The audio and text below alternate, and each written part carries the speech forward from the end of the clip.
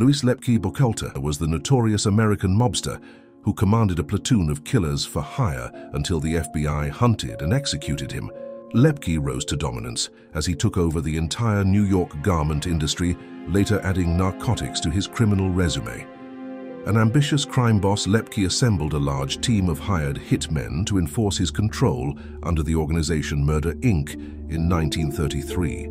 Murder, Inc. was authorized to kill, beat, or mutilate anyone approved by the syndicate for a price. In 1937, US federal agencies increased pressure on Lepke, eventually leading to his arrest on August 24, 1939. Caught in their own legal woes, his men turned informants, betraying him, leading to his conviction on narcotics trafficking, extortion, and murder.